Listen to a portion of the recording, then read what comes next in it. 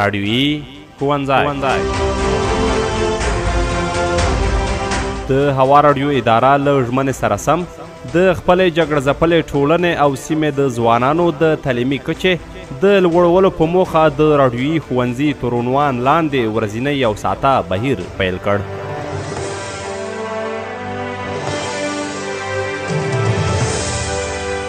لوستې ټولنه مو له ننګونو څخه د خلاصون منزل ته نږدې کوي.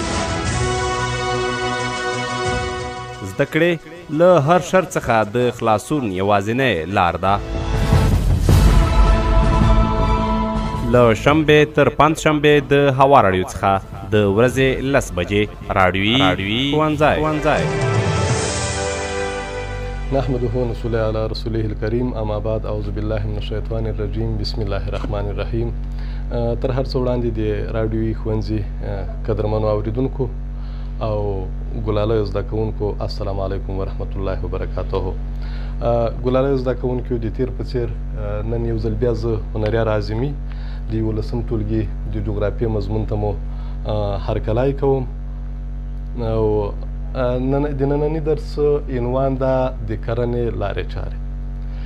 ګلالیو زده کوونکو مخکې له دې چې درس ته راوګرځو په تیر درس کې یوه پوښتنه ده چې کرنه څه ته وایي.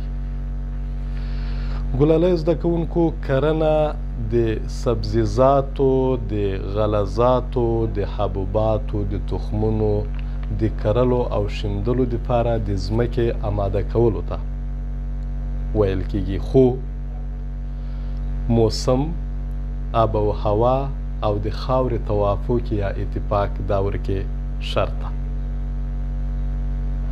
دا د کرنې لاند تعریف. په توافق د موسم، په توافق د خاورې، دا تقریبا د کرنې دپاره دا شرط دی. مطلب موږ نشو کولی چې د اسد په میاشت کې موږ غنم وکرو. شاید اوس شولې وسي خو هغومره به نه وي مزیدارې خوندورې لکه څه ډول چې خپله د شولو یا د وریژو د کرلو چې کوم موسم ده. راځو ننني درس ته د کرنې لارې چارې. په افغانستان کې د ځمکو اوبو کولو لارې چارې چې زیاتره په ناپني او نامنظمه توګه ترسره کیږي.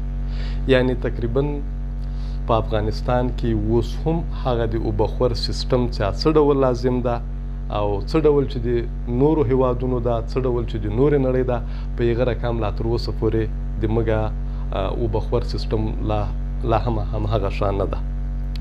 په افغانستان کې د کرنې لارې چارې په څه ډول دي؟ زموږ په هیواد کې له ډېر پخوا راهیسې کرنه په دودیز ډول په څارویو باندې یوې کول او درانه کارونه د بزګر په مټ پر مخ وړل کیږي، خو د هغې لږ حاصل زموږ د هیواد ورځ په ورځ زیاتېدونکي نفوس لګښت نه پوره کوي، نو ځکه هر کال یوه زیاته اندازه غله له بهر څخه واردېږي. د افغانستان کرنه په عمومي توګه په پخوانیو او نویو طریقو او لارو چارو ترسره کیږي چې په لنډ ډول یې توضیح کوو.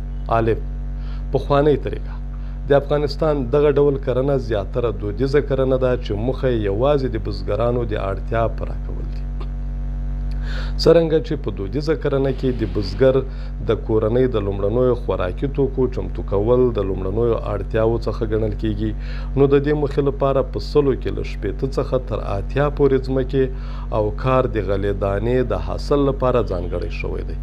په دودیزه کرنه کې ځمکه د کار ځواک، کرنیز وسایل او تخم په لومړنۍ بڼه وي چې ټول د بزګرانو لخوا چمتو کیږي.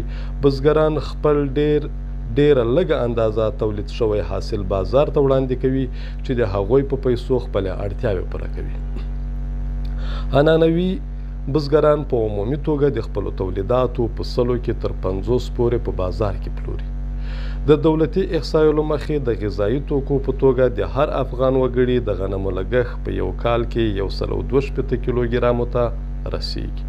له دې امله زموږ د هیواد د غلې حاصلات د خلکو اړتیا نه پوره کوي، نو ځکه په ځینو ولایتونو کې کچالو د غلې ځای نیسي چې د تولید اندازه یې له 500 ټنو څخه تر 2500 ټنو پورې زیاته شوې ده. همدارنګه یوه زیاته اندازه غله له بهر څخه واردېږي. ب د کرنې پرمختللې او عصري طریقه. په پرمختللې او عصري کرنه باندې د وروسته پاتې عنعنوي کرنې د بدلولو لپاره د شرایطو او اسانتیاوو د برابرولو په خاطر لاندې امکانات بنسټي رول لري. موصلاتي کرښې او د حمل او نقل وسایل، برېښنا، د اوبو لګولو سیستم، بازار موندنه، اړیکې، کرنیز اصلاح شوي تخمونه، سره د ونو بوټو د ناروغیو او آفاتو ضد دارو، کرنیز ماشینونه، د څېړنو ترویج او د نباتاتو د ساتنې خدمتونه او نور. د عصري او پرمختللې کرنې نورې ځانګړتیاوې دا دي چې کرنیزه ښېګڼه رامنځته کوي او له لږې ځمکې څخه ډېر حاصل په لاس راوړي. د عصري کرنې په لارو چارو کې کرنیز ماشینونه په کار کې اسانتیا راولي او د تولید اندازه لوړوي. د بندونو جوړول او د ویالو کیندل، د ژورو څاګانو ایستل او د پراخو شاړو ځمکو تر کرنې لاندې راوستل د تولیداتو د زیاتېدو او په خپل ځان د هیواد د بسیا کېدو لامل کېدای شي. د عصري پرمختللې او دودیزې وروسته پاتې کرنې د ځانګړتیاوو لنډیز په جدول کې ښودل شوی دی. ګلالو زده کوونکي اوس راځو د دغه درس تشریح ته. موږ په ننني درس کې تقریبا د کرنې چې عنوان یې ده د کرنې لارې چارې، په دې کې موږ په دوه ډوله کرنه باندې وغږېدو چې یو ډول یې عنعنوي یا دودیزه کرنه ده او دویمه یې پرمختللې او یا هم میکانیزه کرنه ده. ګلالو زده کوونکو په افغانستان کې لا هم تقریبا دودیزه کرنه رواج لري، لکه څه ډول چې لازمه ده همهغه شان میکانیزه کرنې ته موږ لا نه یو رسېدلي. وبخئ، زموږ په هیواد کې له ډېر پخوا راهیسې کرنه دود ده، یعنې په هغه وخت کې چې آریایان د سیمې ته راغلي دي، آریانا ته راغلي دي، دوی په کرنه باندې پیل کړی ده. دوی ګلان کرل، دوی غنم کرل، دوی غلې کرلې او دوی ډول ډول نباتات کرل. د هغه وخت نه رادلې کرنه په افغانستان کې رواج ده، دود ده، داسې نه ده چې دا د نن او د پرون کیسه ده. خو عنعنوي کرنه وه. عنعنوي کرنه په دې معنی چې په عنعنوي کرنه کې ځمکه په غوڅکي یوې کېږي او بزګر لګیا وي، ټولې چارې د بزګر په مټ باندې سرته رسېږي. خو د هغې لږ حاصل زموږ د هیواد ورځ په ورځ زیاتېدونکی د نفوس لګښت نه پوره کوي، نو ځکه هر کال یوه زیاته اندازه غله له بهر څخه واردېږي. د افغانستان کرنه په عمومي توګه په پخوانیو او نویو طریقو او لارو چارو ترسره کېږي چې په لنډ ډول توضیح کوو. یعنې د افغانستان د عنعنوي کرنې یا د دودیزې کرنې یوه نیمګړتیا دغه ده چې موږ د افغانستان چې تقریبا 30 میلیونه نفوس کېږي، هغه د موږ ځمکه، د موږ غنم یا د موږ غله دانه موږ ته نشي پوره کولی. ستونزه چې شي ده، ستونزه دغه ده چې د موږ کرنه میکانیزه نه ده، د موږ کرنه دودیزه او عنعنوي کرنه ده. په عنعنوي کرنه کې کومې ستونزې دي او څه ډول سرته رسېږي؟ د افغانستان دغه پخوانۍ یا دودیزه یا عنعنوي طریقه، د افغانستان دغه ډول کرنه زیاتره دودیزه کرنه ده چې موخه یوازې د بزګرانو د اړتیا پوره کول دي. یعنې په دې کرنه کې د بزګر سره یا د ځمکوال سره یوازې د خپل ځان فکر ده. هغه په دې فکر کې ده چې زه چې دا ځمکه وکرم نو تقریبا ماته یو 15 یا 10 خرواره غلا کېږي او دا د ما تر کال راتلونکو غنمو پورې د ما چاره پکېږي، بس خیر او خلاص، یوازې د خپل ځان فکر ورسره وي. څرنګه چې په دودیزه کرنه کې د بزګر د کورنۍ د لومړنیو خوراکي توکو چمتو کول او د لومړنیو اړتیاوو څخه ګڼل کېږي، نو د دې موخې لپاره په 100 کې له 80 څخه تر 80 پورې ځمکه او کار د غلې دانې د حاصل لپاره ځانګړی شوی دی. په دودیزه کرنه کې ځمکه د کار ځواک، کرنیز وسایل او تخم په لومړنۍ بڼه وي چې ټول د بزګرانو لخوا چمتو کېږي. په همدې برخه کې تقریبا که موږ تاسې وګورو نو کوم نوښت موږ په کرنه کې نه ده رامنځته کړی. اکثریت بس صرف غنم کرو او په څانګ کې ورسره جوار یا وریجې کرو، نور بېلابېل کرنیز توکو ته موږ لا نه ده مخ کړی چې هغه موږ وکرو. یعنې موږ صرف هغه د غلې په باره کې یوازې د خپل ځان فکر راسره ده او د خپل ځان د فکر په خاطر باندې موږ صرف غلې ته مخه کړې ده. غلا کرو، هغه هم په دومره اندازه کرو چې یوازې د موږ وشي.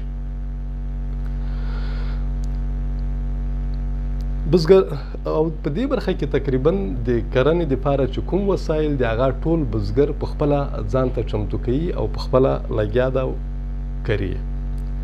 بزګران خپل ډیره لږه اندازه تولید شوی حاصل بازار ته وړاندې کوي چې د هغوی په پیسو خپلې اړتیاوې پوره کوي.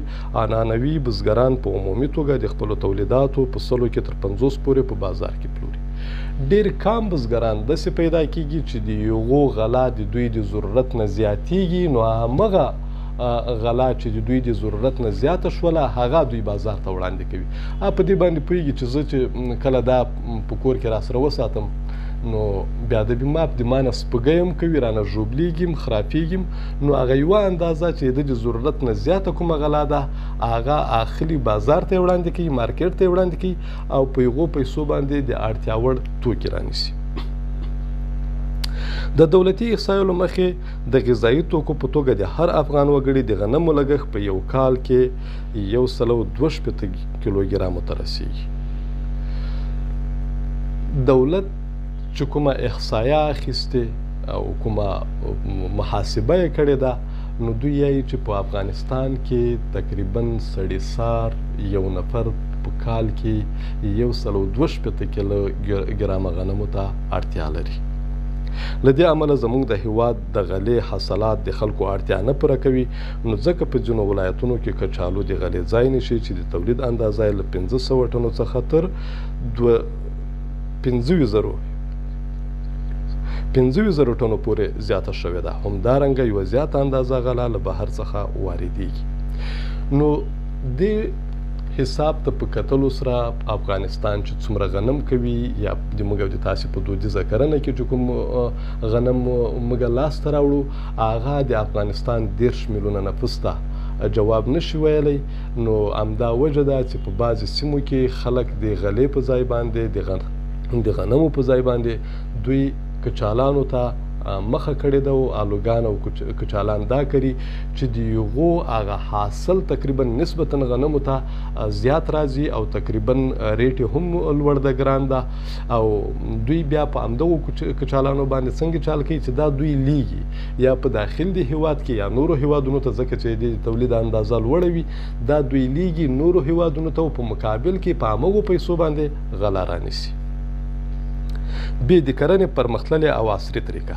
په پرمختللې او عصري کرنه باندې د وروسته پاتې عنعنوي کرنې د بدلولو لپاره د شرایطو او اسانتیاوو د برابرولو په خاطر لاندې امکانات بنسټي رول لري. څه ډول کولی شو چې موږ خپله دودیزه یا عنعنوي کرنه په پرمختللې یا میکانیزه کرنه باندې واړو؟ څه لازم دي، څه باید وکړو؟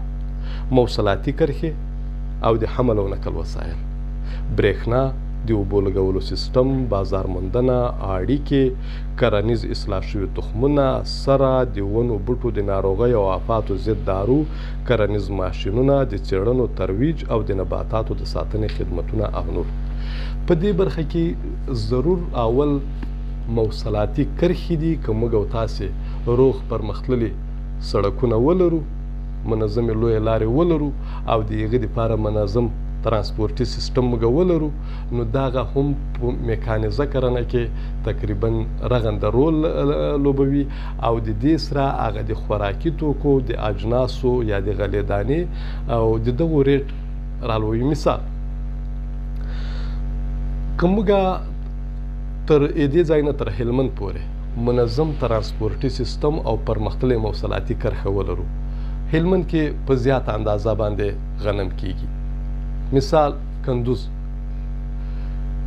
کې په زیاته اندازه باندې غنم کیږي. که چیرته موږ دې ځای نه تر کندوزه پورې پرمختللی ترانسپورټي سیستم ولرو او منظمې موصلاتي کرښې ولرو نو دلته د موږ او د تاسې په ولایت کې چې کله د خوراکي توکو یا د غذایي موادو همدغه شان د غلې دانې چې ضرورت شي نو هغه ډیره په اسانۍ سره تر دغه ځایه پورې را رسول کیږي، راځي او ریټ تقریبا چندان تاثیر نه پلري. اوس خو ستونزه دغه ده چې لاول کله موږ که خریداري وکړو په هلمند کې یا په کندوز کې موږ سره ډریور زړه نه ښه کوي.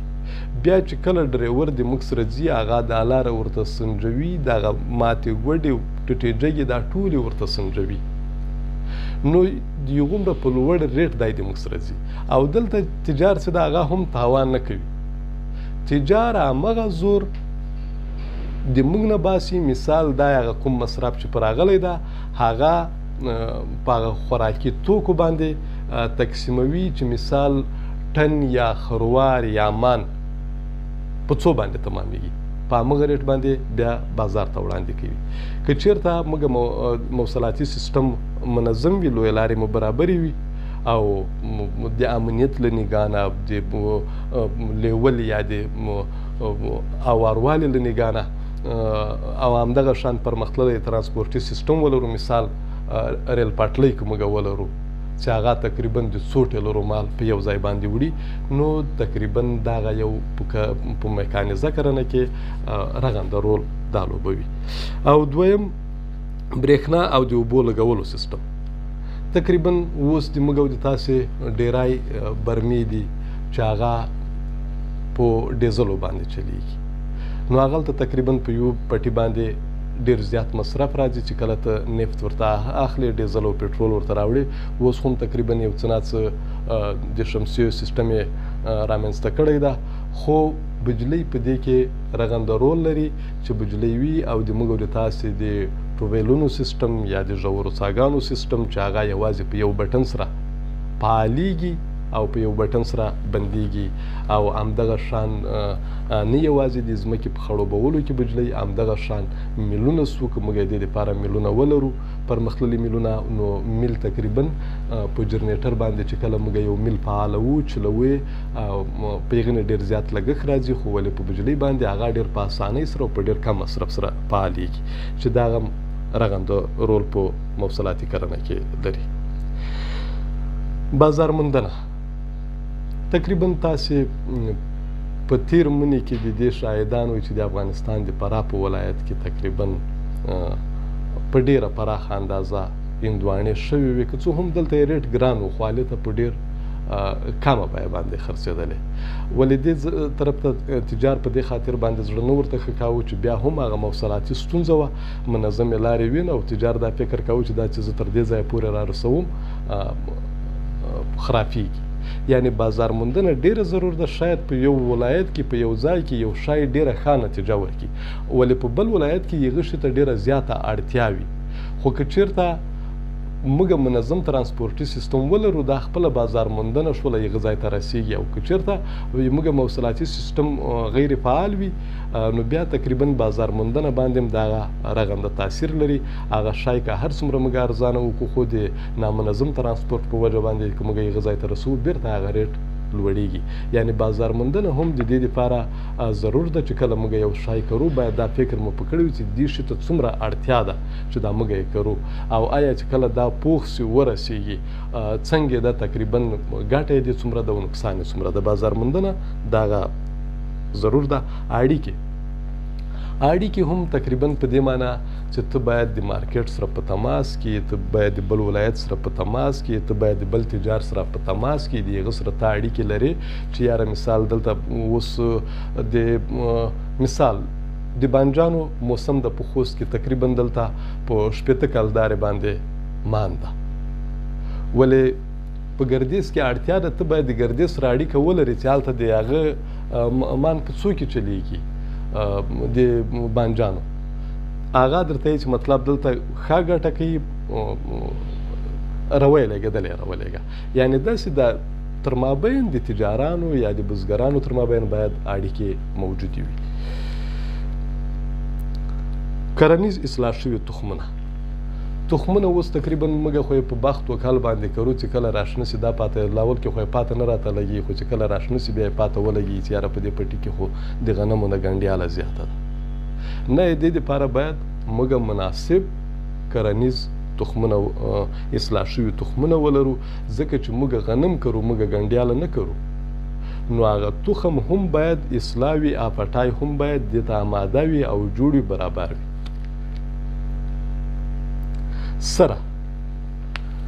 سره هم باید منظمه، سره باندې هم باید موږ زړه ونه سیزو او په پراخه اندازه سره هم باید موږ وارکو. همدغه شان د آفاتو ضد دارو باید موږ وخت نه وخت پټي ته وارکو، او د څېړنو د ترویج یا د رواج مرکزونه باید موږ ولرو. موږ اوس تقریبا د چا سره د کرنې په باره کې هیڅ په تماس کې کیږو نه، چې مثال د ما پټي کې یا دا ستونزه ده یا دا ستونزه ده نه. په دې برخه کې باید موږ د څېړنو مرکزونه ولرو او هغه موږ رواج کو په خپل مابین کې، او خپل ستونزې د یو سره شریک کړو. د عصري او پرمختللې کرنې نورې ځانګړتیاوې دا دي چې کرنیزه ښېګڼه رامنځته کوي او له لږې ځمکې څخه ډېر حاصل په لاس راوړي. که چېرته موږ دغه وکړو نو په میکانیزه کرنه کې د موږ د کمې ځمکې نه ډېر زیات حاصل لاسته راځي. د عصري کرنې په لارو چارو کې کرنیز ماشینونه په کار کې اسانتیا راولي او د تولید اندازه لوړوي. د بندونو جوړول او د ویالو کیندل، د ژورو څاګانو ایستل او د پراخو شاړو ځمکو تر کرنې لاندې راوستل د تولیداتو د زیاتېدو او په خپل ځان د هېواد د بسیا کېدو لامل ګرځي. که چېرته موږ منظم د اوبه خور سیستم ولرو، منظمې پخې ویالې ولرو. اوس خو موږ په بخت و کال باندې په لښتي کې وشړو، بیا د بي ماپ څه د ګونزرټو یا د مږو په غارونو باندې اوبه رانه ننوځي، څه چیرې لاړې څه چیرې لاړې. که دا چېرته موږ منظم پرمختللې او پخې ویالې درلودلی، دې ګټه به یوه دا هغه وه چې د موږ اوبه به بغیر له دې چې په لاره کې ځای شي پټي ته به په خپل ټیم باندې رسېدلې. او بله ښېګړه به دا هغه وه چې موږ به د دې نه خلاص وو چې په دغه ځای کې کرچ وایه، هغه ځای کې کرچ وایه، دغه سوړه تړه او هغه سوړه تړه. د عصري پرمختللې او دودیزې وروسته د پاتې کرنې د ځانګړتیاوو لنډیز په جدول کې ښودل شوی دی. زده کوونکو دلته یو جدول موږ تاسو ته راکړی دی چې په دې کې په دې یوه اړخ کې عنعنوي دودیزه کرنه ده او بل اړخ کې عصري او پرمختللې کرنه ده. دا چې وخت کم ده زه یوازې په دې باندې درته تېرېږم. عنعنوي او دودیزه کرنه په دې کې کومې ستونزې دي؟ یوازې د کورنۍ د اړتیا وړ لګښتونه بشپړونکې ده، صرف د بزګر اړتیا پوره کوي. له تولیدي دودیزو وسایلو کار اخیستل کیږي، له مارکیټونو، تولیدي عواملو او د تولید له حاصل سره ډېره کمزورې اړیکه وي. له ټکنالوژۍ څخه په کار اخیستو کې ځان ساتنه وي، یعنې ترې ډارېږو چې که موږ ورسای ټکټر راولو او دغه پټای په واړو دومره لګښت به په راسي او دغه دي واغه دي، مطلب په دې کې موږ ډارېږو. د غلو دانو هغه ډېر لږ حاصل چې د وګړو اړتیا نه پوره کوي. نو همدا وجه ده چې موږ ته کامه غلام لاسته راځي. په ټراکټور سره د 20 سانتي مترو پورې د ځمکې کولبه کول چې د بوټو ریښې پکې پوره وده کوي. په دې کې هرزه بوټي ښه وده کوي د غنمو نه، یا د موږ د حاصل نه چې کوم موږ کرو د هغه نه هرزه بوټي زیات کې راشنه کېږي. له خپل سرو هرزه بوټو سره د تخم کر یا کرل چې له اصلي بوټو څخه خپل سري وي. هرزه واښه له خاورې نه زیات غذایي توکي اخلي، او د هرزه بوټو ستونزه دغه ده چې هغه د موږ نبات دې ته نه پرېږدي چې هغه د ځمکې نه خوراکي توکي جذب کړي، ټول هغه واښه ترې جذبوي او هغه وده پکوي. او عصري پرمختللې کرنه په مارکیټ کې د حاصلاتو د خرڅلاو له لارې د ګټې لوړ حد ته رسېدل. په عصري کرنه کې موږ د خپل ځان اړتیا هم پوره کړله، د خپل هېوادوال اړتیا هم پوره کړله. موږ غواړو چې کرنیز توکي مارکیټ ته وړاندې کړو او په ځای باندې پیسې لاسته راوړو. د تولید له نوې ټکنالوژۍ څخه په پراخه توګه کار اخیستل. په دې برخه کې موږ چې په ګټه باندې پوه شو، بیا د ټکنالوژۍ نه ویریږو. له مارکیټ، تولید او تولیدي حاصلاتو سره ژورې او پوره اړیکې. موږ بیا د تجارانو سره، د بزګرانو سره، د ترویج د وبښئ هغه د څېړنو د مرکز سره پراخې اړیکې بیا ساتلی شو. زړورتیا او تاوان منل. په سره باندې بیا زړه نه بدوو، په دې باندې زړه نه بدو چې موږ ټکټر په دوپل باندې دومره خرچه راغله. څومره چې موږ خرچه پکوو هغومره دا متل د ځمکه وایي چې ما مړه کړه چې زه تا موړ کړم. ښه، په پوره اندازه تولیدات او د اړتیا بسیا کېدل. د شودیارې تر 10 سانتي مترو پورې کولبه کول چې د بوټو ریښې پکې ښه وده کولی شي. دلته لږ څه ستونزه کې رامنځته شوې، ما فکر چې دلته دوپل ده چې کله موږ په دوپل باندې پټای وویو هغه د ټولو هرزه بوټو ریښې له منځه وړي، هغه غوڅوي او هغه بیا وده نشي کولی. د هغه نه بعد بیا په نوپل باندې که وکرو نو ښه نتیجه ورکوي.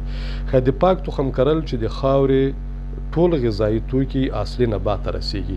بیا نو چې کله موږ د هرزه بوټو مخه کې ونیوله نو بیا د موږ فصل ښه نتیجه ورکوي. ګلالیو زده کوونکي د ما درس تر دغه ځایه پورې و، تر بیا مو په لویه لاس سپارم. راډيويي ښوونځی